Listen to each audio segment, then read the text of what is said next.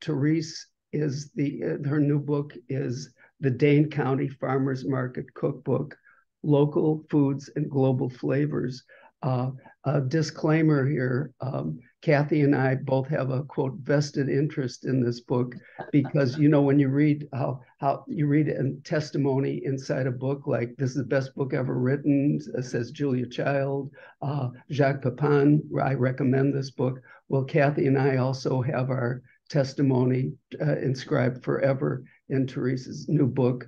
And so we're part of her book. So I just wanted to give a disclaimer there. But Terese is well, I call her Wisconsin's food writer laureate. She's an icon in Wisconsin. She's written scores of books and articles about pleasures and benefits of regional foods, sustainable cooking, and culinary folklore. And Terese, is this your 17th book? Depends upon how you're counting, but yeah, if you include the non-public, the private books, yes. Yes, I mean, when I'm in Wisconsin, I've been going to Wisconsin for vacation several times a year for the last 20 years, and I'm always encountering her material, her books. So, and I've even bought them in the past, not knowing that one day I'd be meeting her like this. So this is great. And Terese has been a food columnist for Edible Medicine. Well, she's been a food columnist for so many magazines in Wisconsin. And she's, again, co-founder and longtime leader of the Culinary History Enthusiasts of Wisconsin in Madison. Now, Terese right now is coming to us live from Madison, the Capitol. And you can see the picture of the Capitol building. And Farmers Market is in Capitol Square outside the Farmers Market, outside the Capitol building. It's huge. It's immense. I have been there. I'm blown away. And one quick question before I give a little more of your introduction, Terese. My impression was that it's the largest farmers market in the nation, but then I hear something conflicting. It's the largest produce-only farmers market, but is it the largest or the largest produce-only farmers market? It's the largest producers-only market in the nation. There's a lot more than produce there, but all of the producers who come, whether it's vegetables or meats or canned goods or whatever, the people who are there it has to come from Wisconsin, and they have to raise it or prepare it themselves. And I was just a few weeks ago where we go is the Spring Green, where the American Players Theater is and Frank Lloyd Wright's home is. And they have a little nice farmer's market there. And I got some stuff there. And when I was buying some corn, I said, so you grew this? She says, no, I got it from an Amish farmer. So I would rather go to, they had wonderful food there, but I don't know who grew what there. But anyway, I was blown away by Madison's market. It's a lifetime, once in a lifetime. Well, hopefully more than you go there a lot. But anyway, Terese has served for a decade as food editor for Organic Valley Family Farms, and for 15 years as a key leader of REAP Food Group, a cutting-edge organization that fosters sustainable food systems in southern Wisconsin.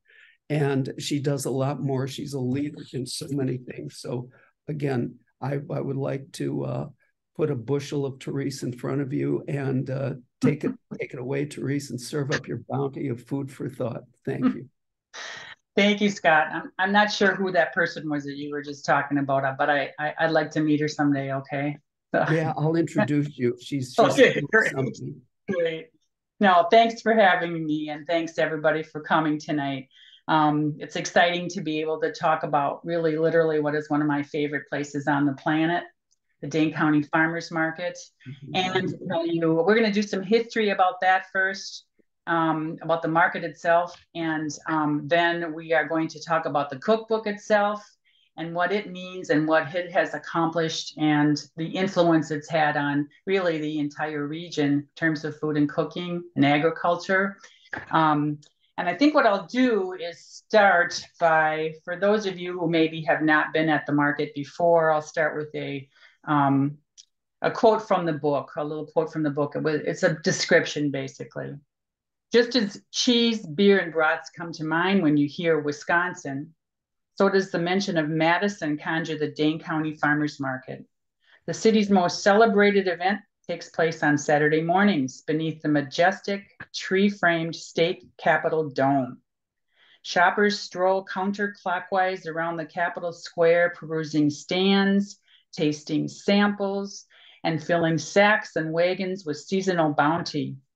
Vendors, up to 150 of them at a time that are available in high season, tout a staggering array of Wisconsin-grown produce, meats, cheeses, bakery goods, beverages, and specialty products. On Wednesdays, a second market operates between the stately government buildings located down the street from the Capitol. During the cold months of the year, the DCFM moves indoors, two different places. During the holiday season, it goes into the lake-hugging Frank Lloyd Wright designed Monona Terrace for what's called the holiday markets. And then after the new year, it moves to Garver Feed Mill, which is a handsomely renovated turn-of-the-century event complex.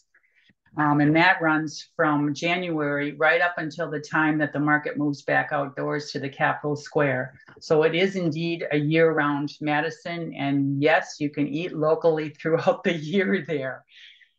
Indoors or outdoors, the DCFM is a unique merger of taste and place, a culinary and cultural draw for shoppers, home cooks, chefs, tourists, families, breakfast lovers, photographers, foodies, university students, really anyone who eats.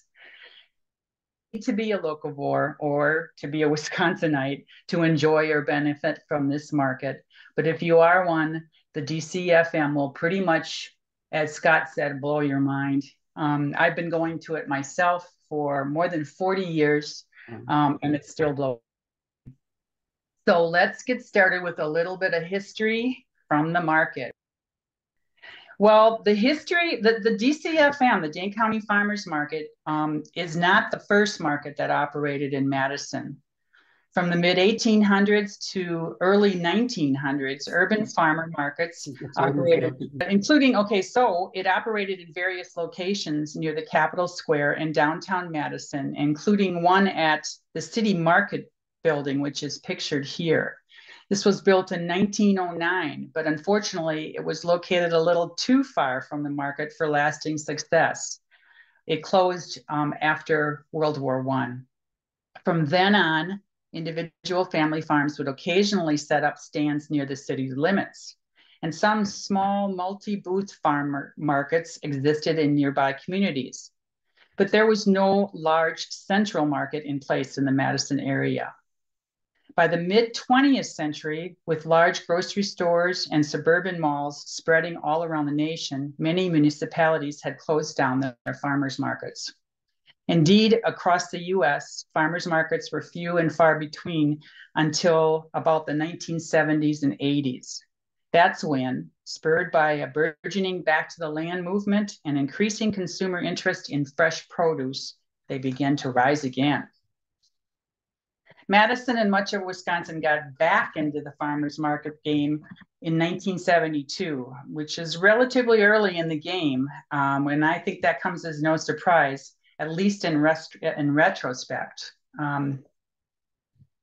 Despite its relatively cold climate, Wisconsin boasts a deep-seated culture of agriculture, one that stems from its considerable geographical diversity. The Great Lakes, not 10,000, but 15,000 small lakes, waterways, bogs, hills, wooded areas, and rich soils that in turn offer up so much of their agricultural bounty. Our strong agricultural awareness stems as well from a long history of native and immigrant heritage and expertise in both wild and cultivated food production. So in short, let's just say this. Geographically, historically, culturally, Wisconsin is very much a farming state. Madison and southern Wisconsin in particular have a strong agricultural focus because of such influences as the University of Wisconsin, with its many agricultural departments and programs. And of course, nearby state government, where legislators who represent farming districts abound. Madison is southwestern Wisconsin's largest town. It's the urban hub that is literally and culturally fed by these various rural influences. It's also a famously progressive town with a liberal political sensibility and an early, very well-developed environmental consciousness that back in those hippie days helped feed the development and establishment of a new farmers market. Madison's current market, named the Dane County Farmers Market. Most people think of it as Madison's Market, but it is a Dane County Farmers Market, took root during 1971 and 1972 when two county extension agents, James Schrader and Ron Jensen, first began to look for a location where area growers could market their crops to urbanites. They approached shopping malls, which seemed like a natural place for a market with plenty of parking space and, well, shoppers. But the idea was immediately met with resistance, and it pretty much boiled down to this: too messy, said mall managers. So enter Bill Dyke. Madison Mayor Bill Dyke, who had spent time at markets in Europe and was aware of the economic and cultural benefits of farmers markets. Dyke introduced Schrader and Jensen to other key players, people who were keenly interested in making one happen in Madison. One was grower and future Dane County executive Jonathan Berry, who, among other area farmers, had been setting up his own stand now and then on city streets, basically on his own and under the wire, so to speak, and who was then recruited to be market manager. At this point, Berry and Jensen further investigated possible sites, but nobody bites. Meanwhile, Mayor Dyke, favoring a central location, specifically the Capitol Square, gets Patrick Lucy involved. And with all those bigwigs in the picture, county extension agents, the future county executive, the mayor, the governor, things began to move faster. Final hurdles are surmounted when the Central Madison Committee, this is an organization whose mission was downtown revitalization, they agreed to sponsor the market by covering trash costs and including the market in its liability insurance. And ta-da! The first market opens on Saturday, September 30th, 1972, on a Capitol Square inlet with just a handful of vendors who are quickly besieged by hundreds of produce-hungry shoppers. The following Saturday, 2,000 or more customers descend on 85 vendors, so that many more vendors came, with more jumps in crowd size and the number of vendors during the rest of that short season. Any remaining doubts of the market's potential are put to rest. This is a picture of Jonathan Berry, 50 years later, the first DCFM manager and the former Dane County executive. And he's speaking at the market's 50th anniversary celebration right there on the Capitol Square. He had this to say about that early market, that first market.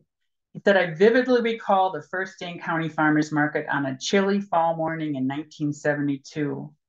I worried there might be a poor start, but the notion of bringing city and county folk together with fresh produce on the square was embraced by all. One older farmer told me, don't worry, Jonathan, if the fruit is ripe, you don't have to shake the tree very hard. Clearly the fruit was ripe, but it was Berry's diligent management and promotion of the market from 1972 to 1976 that was central to its early success. During the market's infancy, he and market sponsors used such strategies as limiting the market to agro products, so no crafts, requiring a fee from vendors so that there was financial support, and creating a growers' council to represent the interests of the vendors. Berry also quickly lengthened the market's summer-fall only season, starting it in spring to allow the selling of early season crops and bedding plants, and thus increasing the DCFM's allure and usefulness to both growers and buyers. He also added a Wednesday midweek market to the Saturdays only schedule. In these first years, the DCFM is largely the only place that area residents can buy farm fresh products direct from the farmers. By and large, these were staples, crops like apples and potatoes and tomatoes. But as the numbers of vendors increased, so did the variety of available foodstuffs. From 1976 to 1979, when melon growers Judy and Dan Peterson served as co-managers of the market, the advisory council began to evolve into a governing body. The Wednesday market matured, settled into its primary role, which it remains today, as a mid-morning to mid-afternoon venue for downtown workers, especially those toiling away in nearby government buildings. During this time, the market size increases both in customers and in vendors. This is also the time frame when Odessa Piper, an early bakery vendor there at the market and the chef proprietor of the fledgling and eventually nationally renowned L'Etoile restaurant, began basing her menus on market ingredients. Over time, Piper's influence became a dynamic factor in the market's success, and her culinary model evolved into a regional movement of farm-to-table dining. Former egg vendors Joe and Paul Proust take the reins from 1980 to 1983. During their tenure, the organization gained not-for-profit status and established clear definitions for membership, for what types of products could be used or be allowed to be sold, and for handling rule violations. Vendors, for instance, are now required to participate in the production of their foodstuffs. In other words, no buy and sell. So, Scott, when you mentioned before, is it the largest farmers market? No, but it's the largest farmers market that grows local produce and it doesn't do the buy and sell thing that some other markets do. The ever increasing size and scope of the market moves towards self-government. Market overseers grapple with food sampling issues and inspection of vendors and excessive traffic on the Capitol lawns. The DCFM is definitely growing up at this point. During the Mary Walters years, 1984 to 1989, peak season Saturday markets featured about 150 vendors and saw crowds of 10,000 shoppers. Walters is the first manager who's not a vendor. She's a former meat grader. Her education and her experience and served her well for the health and safety considerations that had become necessary with the increase of many value-added foods at the market. So jams, relishes, vinegars, pesto, pasta, as well as fresh trout, frozen meats, and other goods now must satisfy rigorous checks. During this time, the DCFM officially became independent from its original sponsors, and its board of directors, very importantly, crafts a mission statement, one that steers the market goals for the next decades, right up until now. The market now, because of that mission statement, officially supports Wisconsin growers, crops and products, the health and welfare of area eaters, agricultural and culinary education, and strengthening urban-rural connections. So it was very much about the vendors first, but it was also about the community and about the community of eaters and shoppers, and about their health and welfare too. Throughout the 1990s, the market is run by grower and educator Mary Carpenter, with assistance from her husband, Quentin. Her first major hurdle is to see the market through a traffic congestion controversy. Things had gotten so busy that the Capitol Police and the city police were very concerned about it, and it became quite a controversy. The market is so busy that litter and lawn trampling are also a problem.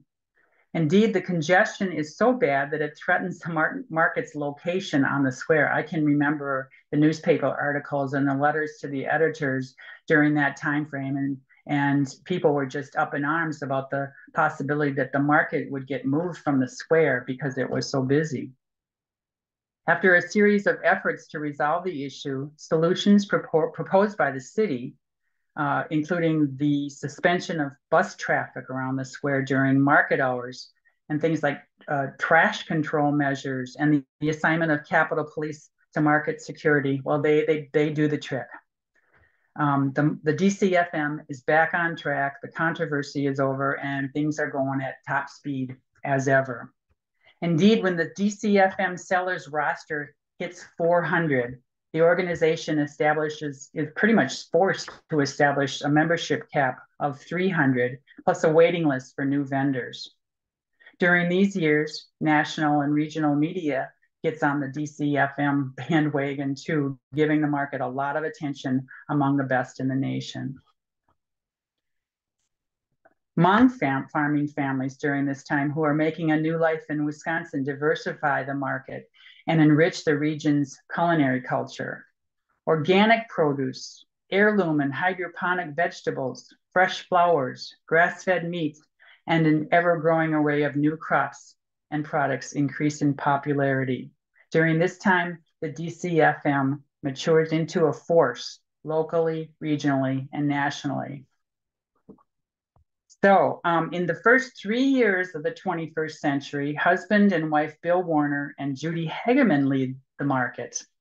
Amid the September 11 terrorist attack crisis, they announced that the market will become fully year-round, outdoors on Wednesdays and Saturdays, both around and near the Capitol Square, and indoors at the end of the year during the holiday markets and the winter markets that are held again from January until April when the market goes back outdoors. So a full year-round market, which is also unusual around the nation. Hegeman and Warner established a very popular weekly market breakfast, a community social event that highlights local crops and products while teaching shoppers how to use the cold season bounty.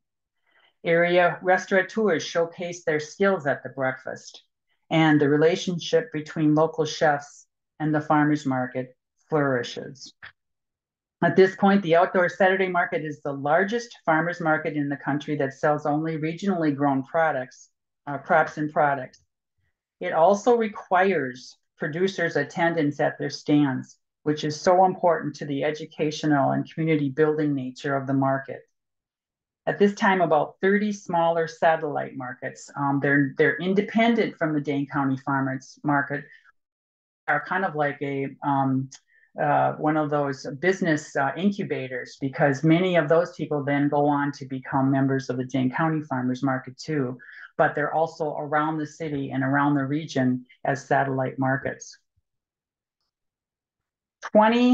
2003 to 2014 are the Larry Johnson years. A geologist and flower grower, Johnson was the market's first full-time manager, and he's the one who has held the position the longest.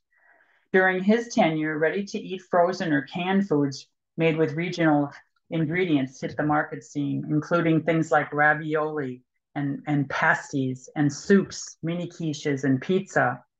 It was also a time of much national media coverage about the market, including articles in the New York Times, Huffington Post, National Geographic, et cetera, et cetera.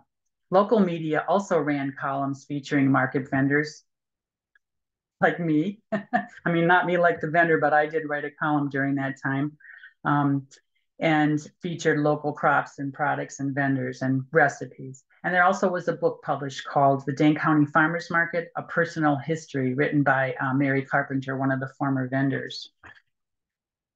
Odessa Piper, now an acclaimed James Beard award-winning celebrity in the food world, sells L'Etoile to the restaurant chef de cuisine, Tori Miller, in 2005.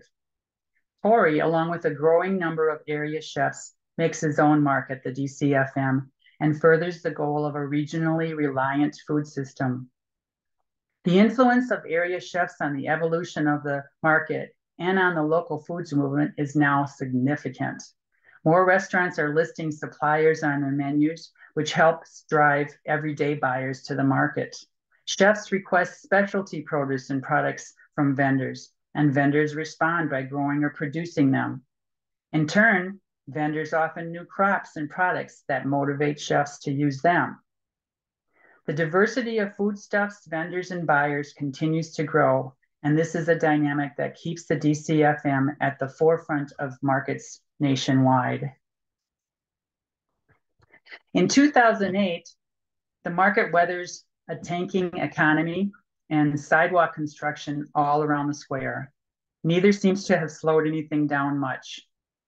In 2010, there is a vendor waiting list of 5 years, rivaling, as many Madisonians like to point out, the waiting list for season tickets to Green Bay Packer games. Average attendance is now 18,000 per week, and the top turnout to date is 25,000. In 2011, Southern Wisconsin now boasts 45 farmers markets. Statewide, the total is 231, and that's behind only California and New York. Indirectly connected to the DCFM are other notable initiatives that occurred during this time, including the formation of the Dane County Food Council, so food gets political, local and statewide Eat Local challenges, an annual food and sustainability festival sponsored by the groundbreaking Farm to Table organization REAP Food Group, state-focused annual local food summits, and the spiking growth of community-supported agriculture. Farm to table dining is clearly feeling its oats during these years. And with tourists now a large part of the market scene, the next two market managers, Bill Lubing from 2014 to 2016, and Sarah Elliott from 2016 to 21, worked to foster a view of the market as an entity beyond tourism. It's almost like there's two markets. There's the early morning market where all the shoppers come with their bags and their wagons and really do their grocery shopping. And then there's the tourists who come and will buy a few things, but aren't there for so much for grocery shopping. But what both Elliott and Lubing were really trying to press was this a place where the community can gather, where it can do its grocery shopping, where it can sustain a direct connection with the people who grow, raise, and make their food. Local newspapers publish articles about the increase in food choices at the market over the years, the diversity of its customers, farmers, and producers, and the growing number now of second and third generation vendors at the market. The most challenging period in DCFM history begins in early 2020 as the world reels at the onset of the COVID-19 pandemic. Manager Sarah Elliott launches a drive-through outdoor market that uses online pre-ordering and operates in shifts. The outbreak's social restrictions are a major blow to the DCFM. Attendance, local foods access, the livelihood of members and growers, and the market's beloved personal connections all suffer. There's no food sampling, no music, no community nonprofit tables, and no bathrooms. Masks, social distancing, and a strict, safe shopper code of conduct are now the order of the day. The DCFM works with public officials to develop a safe, efficient model that continues to connect customers and members while also meeting ever-changing public health requirements throughout the crisis. Within just a few months, the market is able to add a walk-up shopping option, and it launches an emergency farmer fund to help the organization's member navigate pandemic disruptions. Around the region, some growers and producers switch to home delivery or to neighborhood pickups or CSA arrangements and other business models to stay afloat. Some retire altogether. Still, like the Dane County Farmers Market, most farmers markets in the region remain open, maintaining critical sales opportunities for local producers and even strengthening the farm-to-table vendor-customer relationship as both sides grieve the loss of more direct contact. The pandemic alters the market's course, but along with 9,000 other farmers markets across the country, including about 300 in Wisconsin, the DCFM helps fill gaps in the food chain caused by pandemic-related shutdowns, offers eaters an alternative to shopping indoors at grocery stores, and responds to a new surge of interest in local foods. By June of 2021, with pandemic restrictions loosening, the market is back in business at the Capitol Square. On the first Saturday, some 100 booths and about 20,000 eager shoppers attend. The relief, I was there, the relief and joy are absolutely palpable. This is very important to me because it's my living, says vendor Gretchen Kruse in a Wisconsin State Journal piece. It means we have some semblance of order again. The same article quotes longtime pesto producer Mark Olson. This is home to me. This is my family. This is my community. By 2022, market attendance is back to pre-pandemic numbers, and there are 35 vendors on the membership waiting list. Not only has it survived, but the DCFM is thriving again. Indeed, last year, 2022 also marked the DCFM's 50th anniversary, with special committees managing a number of events and initiatives to celebrate the milestone, including this little number, the Dane County Farmers Market Cookbook, Local Foods, Global Flavors, published in July of 2023 and written by yours truly. And that, my friends, brings us to the present. The Dane County Farmers Market Cookbook is an initiative of the 50th anniversary. Now that I've pummeled you with history of the market itself, I also want to tell you a little bit about this new chapter of the Dane County Farmers Market and what I've been involved with basically for the last 2 years of my life. I wish I could say that it was my idea to do this cookbook. And in a way it almost was, because back in 1992, when I was a fledgling food writer, I did want to write a book about the Dane County Farmers Market. I even though that was 30 years ago, I could see how much it meant to the city and how important it was to agriculture and culture in our region of the world. And it just fascinated me. And I was going every week. I had been a chef for years before that, buying produce at the market. And I really wanted to dig deeper. They didn't really, at that point, because I a freelancer, they were hesitant to have anyone earn money or make money from the name of the Dane County Farmers Market. And also my book that book kind of evolved into a book about farmers markets around the state. But, I was keeping that Dane County Farmers Market story in the back of my mind too. And what happened was, I guess, jump to 30 years later, at the very beginning of 2023, the very beginning of it. It was the first market after the holidays. And I was approaching my friends, Joan and Ted Ballweg, who are pepper producers at the farmers market, very well known. They had been there since very early on. And we had known each other for years. And we had, of course, often talked when we were at the market together. And this time they kind of signaled me over, and I knew something was up. And they told me that the board of directors of the Dane County Farmers Market was looking for projects to help celebrate the 50th anniversary of the market. And Ted said, we think that there should be a cookbook, and we think you should write it. What do you think? And I said, I think yes. So that's pretty much how that happened. It was kind of a slam dunk for me.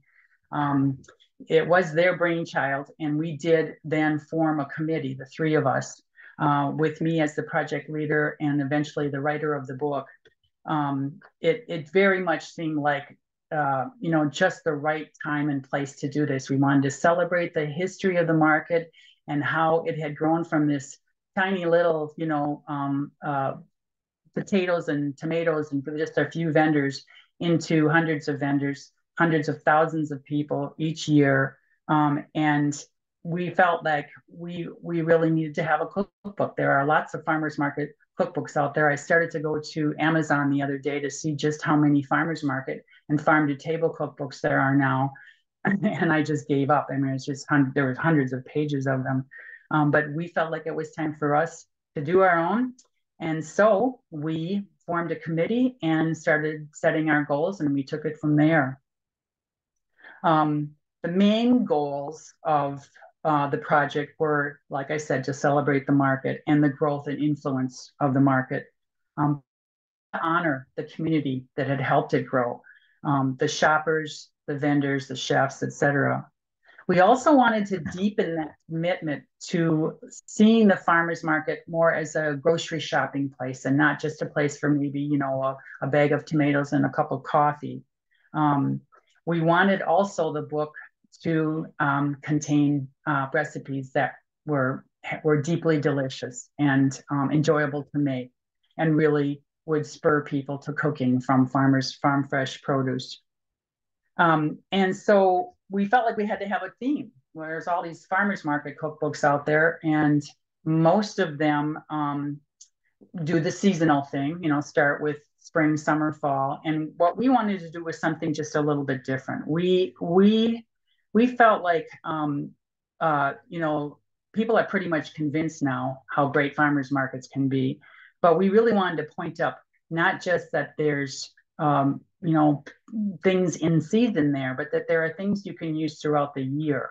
That the market season is really every season, so to speak, so that you can go in season and buy the in season corn and tomatoes and onions and on, but you can also go throughout the year and eat the meats and buy the meats and the fish and the eggs and the dairy products, the cheese, of course, in Wisconsin, and all of the specialty products and value-added products that are now being sold at both the Dane County Farmers Markets and, of course, so many other markets now around the world, too. So we came up with an idea, and it was Ted's idea. He's got lots of good ideas.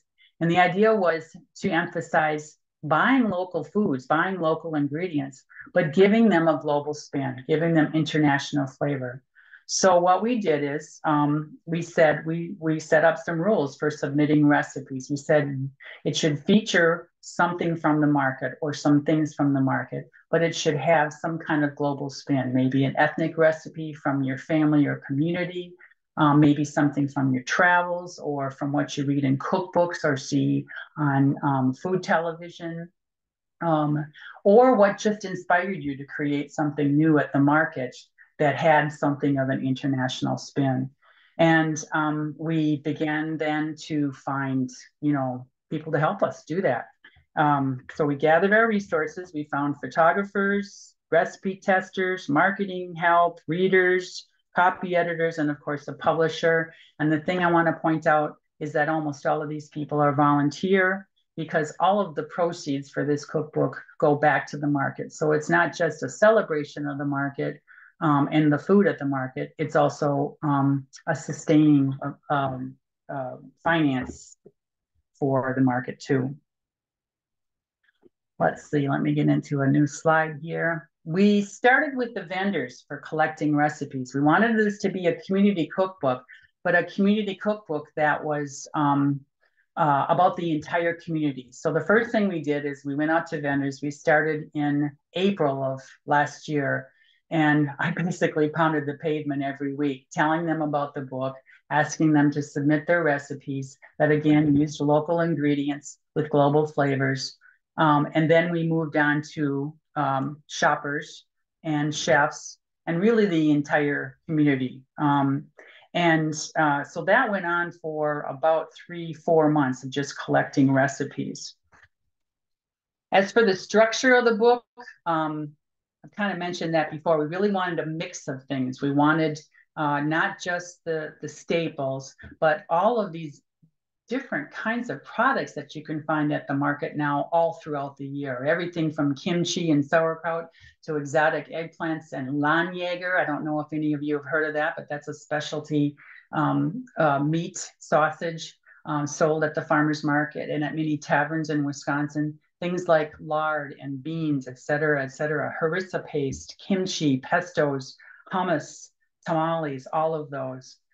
So we were looking for recipes that would utilize some of these ingredients and be expressed in global recipes. The food itself in the book, the recipes themselves, I don't really exactly know what to call this kind of food, but the word that came to mind for me for the book was called pan-populous. And that means that it's people food. It's not frou-frou, high-end vertical food. It's good home cooking with kind of broadened and brightened by global flavors. So it's things like stuffed jalapenos or a marvelous stew from Libya or jambalaya, or this on the left of your screen, this wonderful drink created by a chef here in Madison. It's called This is a Spicy Drink. His name is Gil Altschul, and he was very much inspired by lemon drop peppers, a new variety of peppers he had never tried before. And he invented this drink with a very spicy Mexican flavor to honor it. So I think I will hold it there. Maybe let me do one more thing here, and then we'll open it up for questions. I want to just speak briefly to one more aspect of the market, and this is the Dane County Farmers Market, but it really is about all farmers markets everywhere, and that's the market as a third place, as a community place, as a place with a lot of people power and connection. And I'm just going to read, to finish up, I'm just going to read to you from the book. This is in the introduction, I believe, speaking to that community aspect of farmers markets. The market isn't just a place where food is bought and sold. It's a community of people who depend on each other for livelihood or sustenance, yes, but also for conversation and networking, for sharing recipes and growing tips, for kinship. When we asked contributors to share their stories from the market, it was no surprise that many of their tales were about people connections. Longtime shopper Natasha Merton told us about the day that she returned to the market after being out of town for 3 weeks. She said, "I literally got shouted at by 3 different vendor friends who asked me where I had been and how I could not have let them know. They had been seriously concerned," she wrote. I will not do that again, but instead I will now tell them all the unnecessary details about my travels." I can sympathize with her because I've been going to that market, like I said, for 40 years. And I like to go when it's really early. I like to go when, there's time to chat with the vendors. But you should just hear the ribbing when I arrive any later than about 7 o'clock in the morning. I get constant comments about, "Oh, you overslept," or somebody was out late again last night. Market regular Kristen Korovec's favorite market memory is from her wedding day. And yes, she and her soon-to-be husband made time for the DCFM even on that momentous morning. She says, Larry Haas, the gourd guy, he's the guy who sells these beautiful giant gourds at the market, presented us with a giant knotted gourd signifying our marriage, she told me. And this reminded me of another story that I heard years ago from former meat vendors John and Dorothy Prisky. This time, the gift giving went the other way across the vendor table. 2 faithful early morning customers, after having their usual chat with the Priskys, went home and baked a pie with seasonal apples that they had just purchased at the market. Then they packed it up, still warm, drove back to the market, and presented it to John and Dorothy. This kind of care for each other is not unusual. I've seen customers purchase donuts and coffee for vendors too busy to leave their stand for breakfast, and shoppers who stand in for a seller while the latter takes a break. I've watched growers weigh up pears, tell the customer the amount due, and then add a few more pieces of fruit to the bag. Sometimes market camaraderie becomes habitual, even ritualized. Retired Dane County employee Christine Liddell passed along how she and other workers from a downtown government building used to gather regularly at the nearby Wednesday market, searching for a little sunshine break and some fresh ingredients for a shared lunch. Christine told us the rules provided that we'd walk twice around the market, perusing the best ingredients and then buying on the second go around. Then, she said, we'd meet in the lunchroom and individually design our grilled cheese, awaiting our turn to use the Soul Grill. We would brag to each other about the cross-hatched design that we were able to get on our sandwiches. Many a county employee would walk down the first floor, wondering from where that fabulous smell emanated. Gift giving, remembering birthdays, pitching in, sharing rituals, even practical jokes. These are what create bonds at the farmers market. Linked to what we eat and cook, they are ties that nurture community in a particularly elemental way. I'm reminded of the term third place, the one coined by sociologist Ray Oldenburg.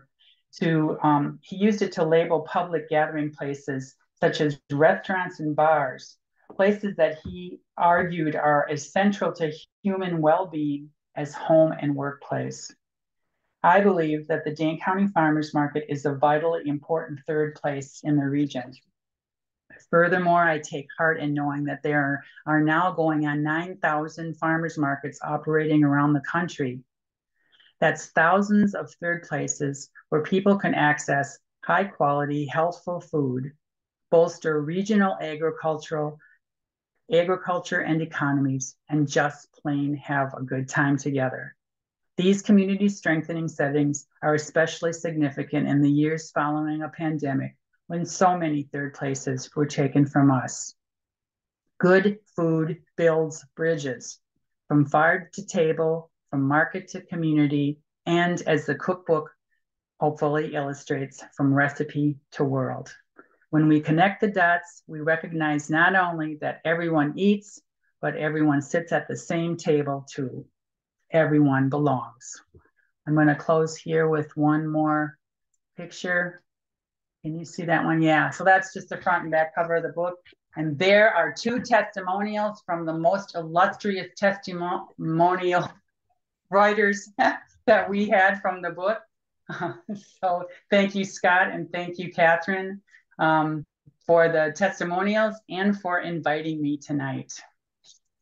Thank you so much, Terese. And I feel like I got some kind of award by being asked to give testimony for your book, and I think Kathy feels the same way. I show people, look, I mean, I've had all kinds of articles published and everything, but this is one of my highlights here, being put in there like that. So thank you for the invitation to do that. I'll start off with a question, and then Kathy will read the chat questions. But is there you have such beautiful profiles. One of the key ingredients of your book are the profiles, the humanity of the people who sell this stuff, the farmers, the international array. Are there any one or two little stories that really stand out to you about some of these farmers? Well, I love the well, it's not just the farmers, you know, it's the shoppers too. The similar kind of connections and stories happen, you know, with the people that you're shopping with, as with the vendors. And the thing that immediately comes to mind is there's a chef that I know. His name is Eric Rupert. We worked together for many years at the Ovens at Brittany restaurants. He went on to become the chef de cuisine at L'Etoile, and then started his own business. He's just done amazing things, but he still comes to the market at about the same time that I do. And he has this little ritual where he tries to steal my cart when I'm not looking, which just cracks me up. But no, there's people like John and Dorothy Krisky, who I mentioned, they're former vendors, and, you know, just became good friends, people who you talk to, you know, you may only see them once a week. You may not socialize with them otherwise, you know, outside of the market, but they are people who you really have a connection to. And, you know, I miss so many of those vendors who are no longer either with us or there at the market. New ones coming in all the time, new friendships coming in. It's a place that it's kind of like, this is going to sound funny, but it's like church to me. It's like synagogue or church to me. It's what renews me every week. And I have to go. I mean, Friday nights, I got to be, you know, home and at bed by 8 o'clock or 9 o'clock so I can get up at 5:30 and be there at church. Yeah, I know what you mean. And I think one of the most nutritious, delicious ingredients of the farmers market in Madison is meeting the farmers and the beautiful sense of camaraderie and joy of everyone there. It's community. It's what humans need. So, right. And thank you for capturing all that in your book. And I'm not just saying this to give puff to it. I think It's masterfully written, constructed, designed. The recipes are wonderful. Oh, and there are recipes with the notice that we sent out to everybody. If you can look at that, there are links to the recipes in the book, and there's a sampling. Well, like you see here, there's a sampling of the book. So with that, I will turn it over to Kathy, who will toss you all these questions. Take care. Thank you, Scott. And I actually really did read your book before I wrote anything. So I'm like, I take it seriously. I don't, and then, you know what? The best part was it was a good book. If it wasn't a good book, it would be a tough haul. It was excellent. And I learned about Concord grapes, the history of that, which I sloppily did not know before. Sarah Gavick said, do they limit the number of vendors selling certain items, like, for example, popcorn vendors? No, as far as I know, there is no limit. There aren't that many popcorn vendors out there, so that one in particular is not a problem. You will see over time some trends. Right now, there are more meat vendors than we've ever had before. I'm not quite sure what that's about, but it's that the mix is pretty democratic. The base is, as it's always been, fruits and vegetables, produce, the basics, but also lots of variations within those basics. And then there's always been cheese. We have, I think probably about 8 or 10 cheese vendors, and some of them are, world famous cheese makers. But then the value added products, there's a good mix of that. So as far as I know, there is no shuffling of what type of thing. I think that there might be in the bakery realm, because bakery was added very early on in the market's history, as a way both to lure people and to feed people while they're there. And so not all of those, of course, the bakers who are making those bakery products are not growing the wheat themselves, are not growing the berries themselves. In some cases they are, but they are more and more now buying from the vendors themselves. So yeah, there's a good mix, and there's no official that I know of. There's no official sorting of types. By the way, were the Hmong there? Were they Hmong there at the beginning of the market, or is that something that came later? No, not at the beginning, because they really didn't start coming to the U.S. Until after the Vietnam War. They were fleeing. They were refugees from the Vietnam War because they had supported American troops. And 3 states, Wisconsin, Minnesota, and I'm forgetting the third one, it might be Michigan, were the first states to welcome them mostly through churches, and to help them settle in the U.S. And they come from a very agricultural focus, very agriculture centric culture, very experienced, both historically and as families, growing food. And so it was natural for them to be farmers here also, and to come to the farmers markets. And I got so many fun stories about, how they first started coming really with things that could be grown here and that were grown here, cucumbers and tomatoes, etc. But bit by bit, they started adding their own types of produce, bitter melons and lemongrass and different kinds of herbs and hot peppers, things that we didn't recognize. But just like every immigrant group that comes into the U.S., the same thing happened with the Hmong in Madison, which is those ingredients and some of that culinary culture became part of our culinary culture. Interesting. By the way, Mr. Flick said, was complimentary of your English. He said, thank you for properly pronouncing restaurateur without an N. I hope I did it right too. How about my pronunciation of Wisconsin? Well, what I'm a little bit worried was I was going to say it wrong, trying to reflect his comments. So does anybody have a question that they would like to ask? Maybe put your hand up or something. Should Cynthia, I do you do have a the question? stop share here? I'll stop the share. Is that all right? Oh, yes, please. And then everybody can be. There we go. Wow, look at all of you. Yes. Cynthia, do you have a question? Yes, no? I'm going to give it to her anyway. She always asks a question. Go ahead, ask your question. I've asked you to unmute. No, you're still muted. Oh. Cynthia, we're not, since I put you on the slide, you haven't unmuted yet. I see, I have to unmute. Okay, yes. It was delightful fun seeing it. I've only been up there a couple of times because it's kind of a long haul for your grocery shopping, but it's impressive and it's really nice to see it captured like this. Cynthia, it's good to see you. Cynthia has been up to speak at CHU, the Culinary History Enthusiasts of Wisconsin. I don't know, maybe 3 or 4 times with your books. Yeah, wonderful. Thank you. The next? Yeah. Nice to see you. I'm working on the proposal for the next one now, so taking notes frantically as you're speaking.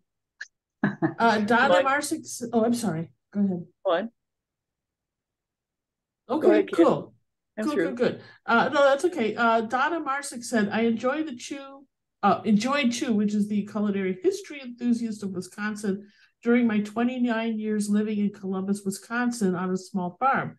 Terese, I have many fond memories of the extraordinary Dane County Farm Market on the square in Madison.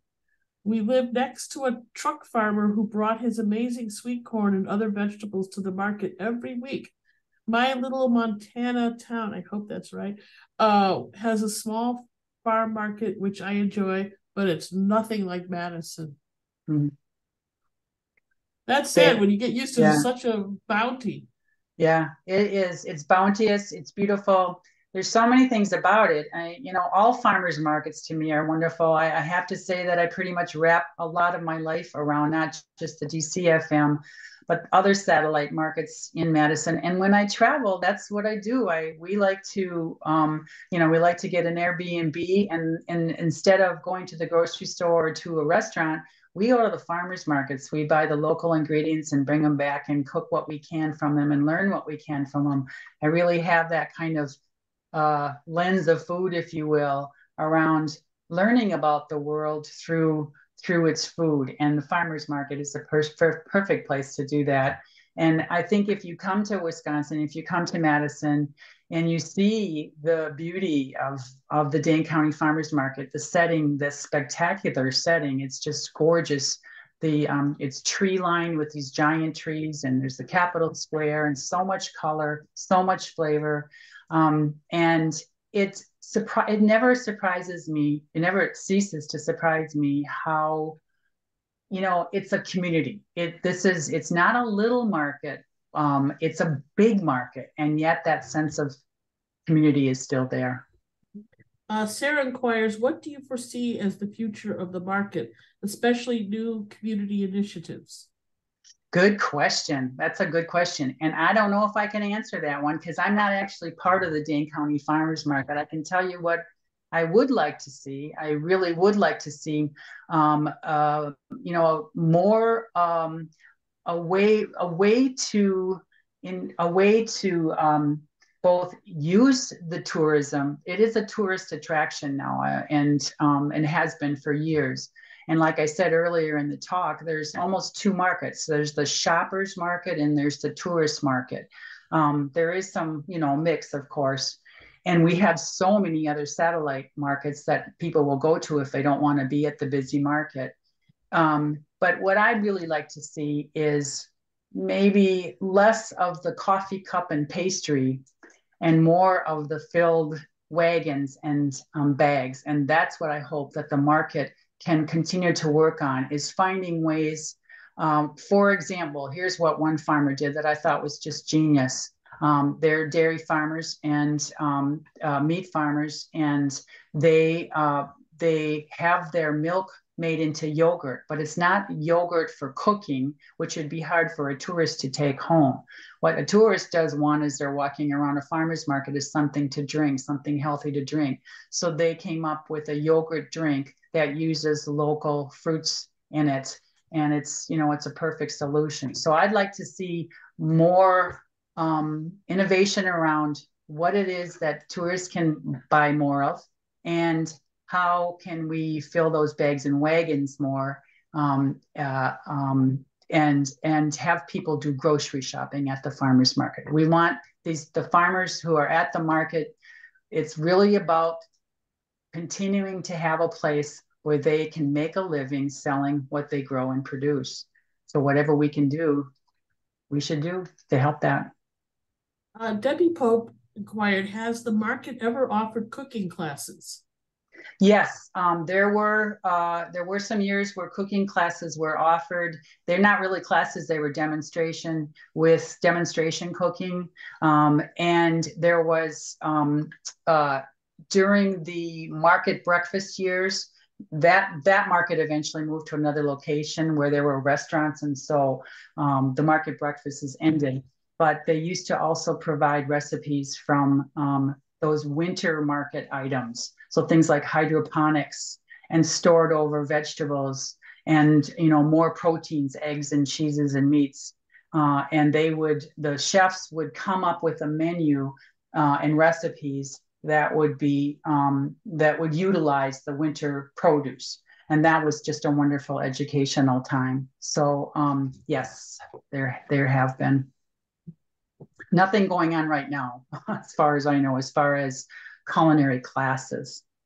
So that breakfast that you were having at the market, that's moved elsewhere, or it's just it had to stop because that was at the Madison Senior Center for years. That's where the winter market, in other words, the market that went from January to April.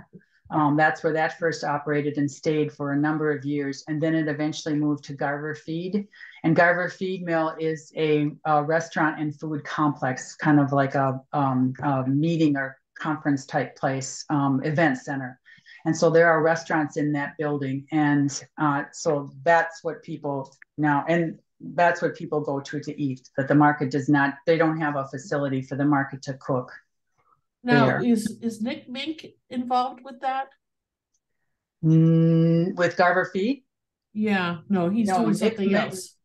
Nick Mink moved on from Sitka Salmon, if that's what you're talking about. Right. And he is now the owner-operator of 7 Acre Dairy in Paola, which is southwest of Madison. It's a small community, but very local foods oriented.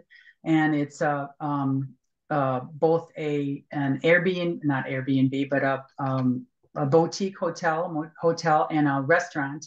And they also are connected to a cheesemaker and to several other producers. So they have a market there. So that's something that he's been doing and opened about a year ago, I believe.